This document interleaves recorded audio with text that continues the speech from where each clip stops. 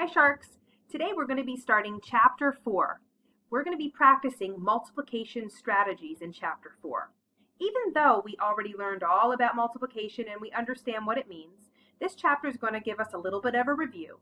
And I'm hoping that you'll be able to practice your math facts and you'll get used to knowing what the products are. Just remember, all of these strategies are wonderful to use when you're using bigger numbers. But remember, you should always know your facts. You should have them memorized so that when you're in future grades, you can easily answer your math problems. So today we're going to start with multiplying by 2 and 4. So we're going to have 2 as a product in our multiplication sentences or 4. So we have 2 students. They're in a play. Each of the students has 3 costumes. How many costumes do they have in all? So right now I'm looking at my problem and I'm noticing some important things. I'm noticing the word 2, and I'm noticing that that is representing my groups. I have 2 students, and they each have 3 costumes. So I can visualize that. In fact, I'm actually visualizing them in my mind holding their costumes. A lot of times these types of problems, if you form a picture in your mind, it will help you. I'm underlining the word each because it lets me know these are equal groups. And my last important information, in all. How many costumes do they have in all? So I want you to think about our 4 main operations: multiplication, division, addition, and subtraction. Which 2 use keywords, the keywords in all? Go ahead and think. If you said addition and multiplication, you are correct. The difference is with multiplication we have equal groups, and that is the key. And in this case we do have equal groups. So one strategy or tool in our multiplication tool belt is drawing. So I'm drawing my 2 circles to represent students, and then I'm going to put little circles inside to show their costumes. So this is student 1 with 3 costumes and student 2 with 3 costumes. Now remember, whenever we're multiplying, we always think of this problem as 2 groups of 3. This is always the first factor is always the number of groups, and the second factor is how many would be in each group. So I see that I have 3 plus 3. I can add those together to get 6. So my factors are 2 and 3. Remember my trick, 2 factories, they produce a product, which is 6. So we can go ahead and put 6 in for our answer. So the 2 students have 3 costumes in all. Very good, everybody. So there's other ways that we can look at multiplication too. This is actually similar to what we just did in the first problem, but we're going to look for a pattern in this one.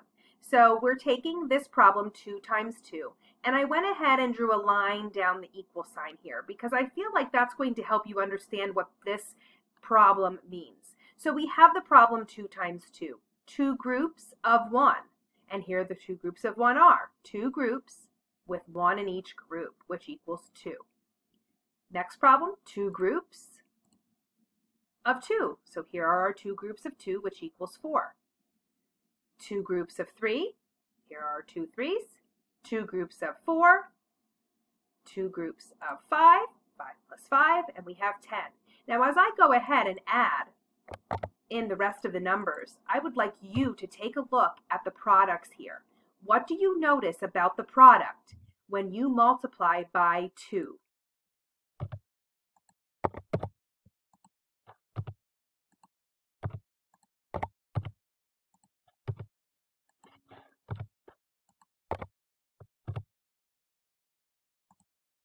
So I'm noticing the numbers are going up, right? They're skip counting up, and they're counting up their even numbers. So it would make sense if one of my factors is even, that my products could be even also. So they're going up by even numbers there. So the next thing that we're going to do is we're going to add something else to our tool belt, another strategy. So if you take a look, I added this to our slide, and you're going to see this as we go on for all of our lessons in Chapter 4. We had our drawing counters and circles for our first strategy. That was when we were figuring out the costumes right here. Our next strategy that we're going to have right now, our new strategy, is a number line.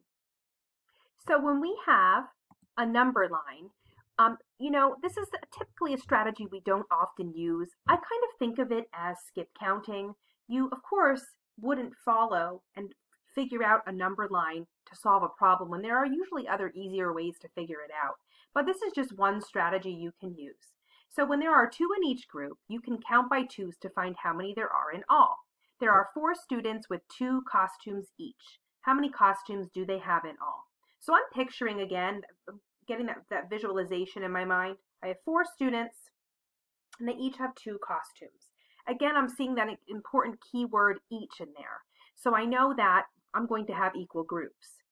And so I can skip count on my number line. And just like we had before with our 4 groups of 2, now we're going to think of it as 4 jumps of 2. So we're going to jump 4 times with 2 in each jump. So really we're going to skip count that way. 2, 4, 6, 8. So the students have 8 of the costumes in all. Now for this one, I could double this. How can you decide whether to count by 2s or to double? Well, I could figure this out either way. I could break apart this 4 into 2 and 2 and do 2 times 2 and double it. But this is a really easy problem. I would just skip count by 2s to figure it out. That would be the best way. Or you can memorize it. That's the very best way. Then you'll be ready to go for your higher level problems. Another thing that you can do is you can use doubles, just as we mentioned, for higher problems. So now we have 4 times 5. Now when you multiply by 4, you can break that 4 apart and think, okay, 2 plus 2 equals 4. So I can figure this out by doing 2 times 5, and again 2 times 5, which would be doubling that 10.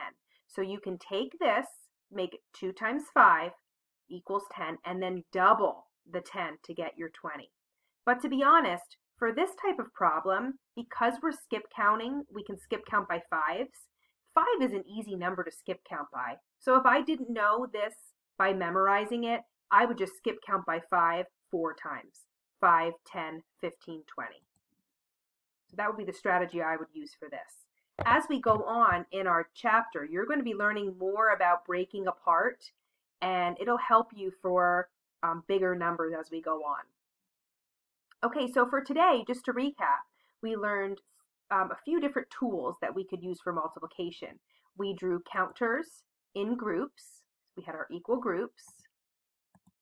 And we used a number line where we thought instead of 4 groups of 2, we thought of it as 4 jumps of 2. So we kind of essentially were skip counting here. I added skip counting here because that kind of goes along with our number line. And then we can use doubles. So today, when you are working on your problems, what you're going to be doing is you're going to be filling out a Google form. And it looks like this. You'll put your name on the top, and you will see a couple of pictures where you'll choose the right answer. Later on in the form, it will just get to basic facts. You'll have to complete a table then as you go on. So you'll look at the table, 2 times 1, and you'll write your product, 2 times 2, and you'll write the product, and so on.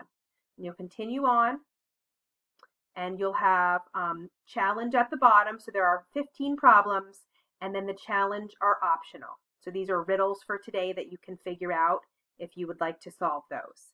And then when you're finished, you'll click the submit button at the bottom, and you'll be all ready to go and move on to lesson 2 tomorrow. So I will see you tomorrow, Sharks.